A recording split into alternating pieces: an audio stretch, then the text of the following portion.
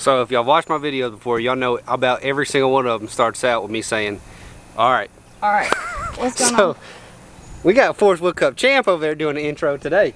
He's gonna kick this whole thing off because we are right in the heat of today's topic.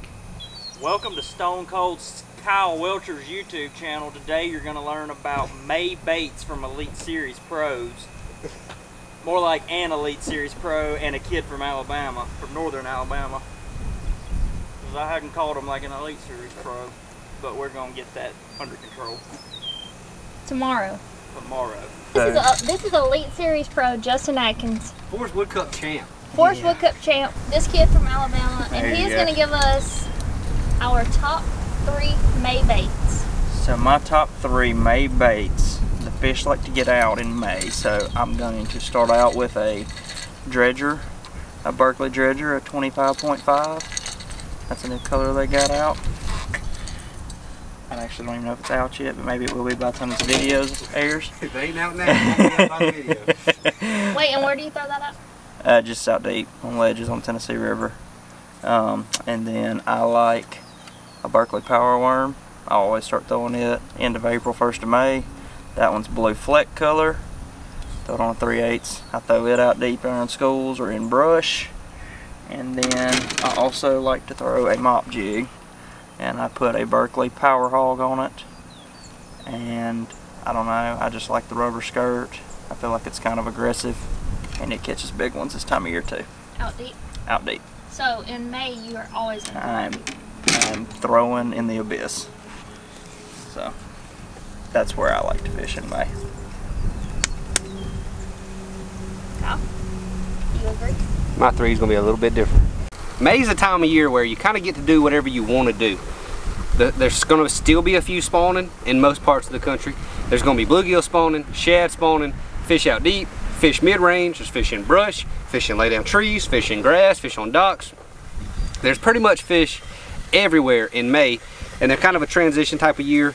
So for me, time of the year, for me, I like to have fun when I fish. I like to watch them eat it.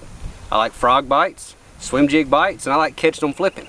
So he went all out deep. That's all he's gonna do in May because that's what he likes to do.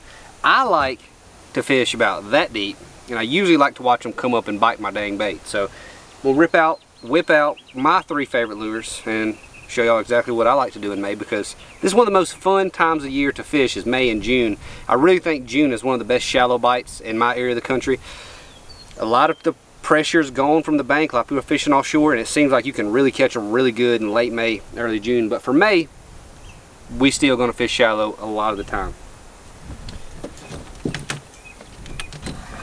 Numero uno, right there. If the water temp is over about 55, if the water temp's... I was thinking that none of your YouTube followers have seen that frog video. What frog video? The video where the frog got me. We should put that on the video. You know what I'm talking about? Yeah, that wasn't in May though, Hunter, so it can't be this one. Very soon, Hunter got attacked by a vicious frog.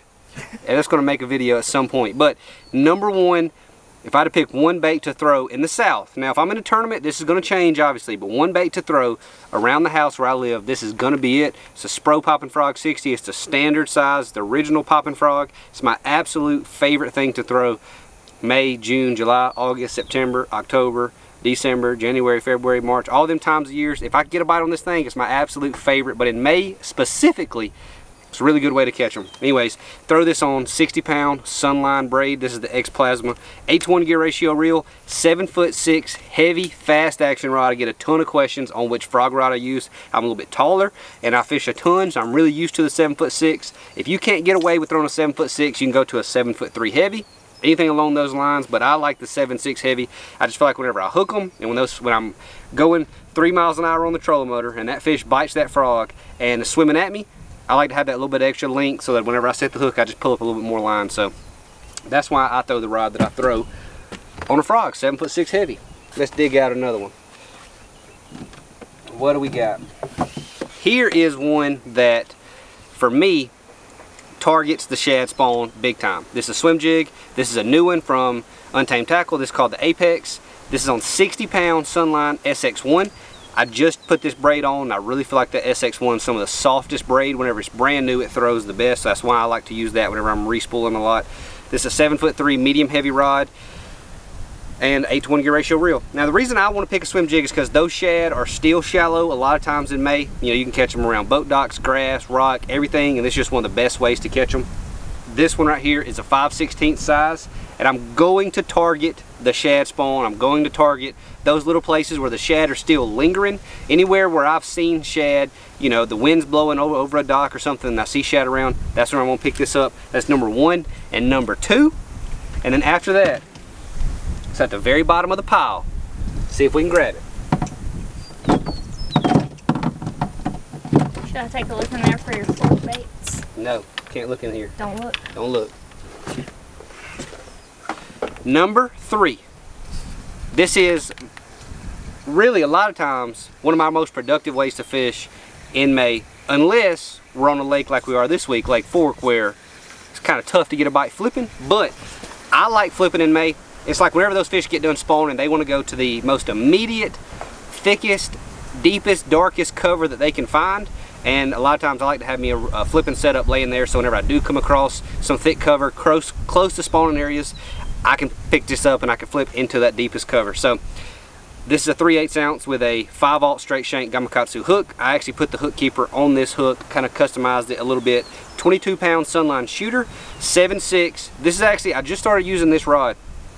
I've been flipping that 13 Fishing Invader a ton lately, and I got on that bite last summer whenever the bite was a little bit tough, and I really feel like post-spawn, when those fish are kind of in that funk, it's a bait that gets a ton of bites. So I wanted to kind of scale down my tackle a little bit, be a little more finessey with it, because I feel like I'm getting a lot of bites I didn't used to get. So I got a 3/8 ounce weight, 22-pound Sunline shooter, and I went to a 7/6 medium heavy rod because that Invader is kind of a thinner plastic. I don't have to have that meat stick rod like you do with some beaver baits. So really kind of downsized my rod a little bit to a 7/6 medium heavy, and that's the setup right there. If I could catch them in May the way I want to catch them, it's going to be this right here almost all day, and throw that frog in that swim jig for the first hour or two. So that's my setup. 8-to-1 gear ratio on all these, big line on all these. May is, like I said, you get to catch them however you want to catch them. Like, you fish your strengths, you can fish how you want to fish in May, and these are just the 3 baits that I would like to fish all the time if I have my choice. So that's why in May, these are my 3 picks. So are these the most productive 3? Depends on the lake you're on.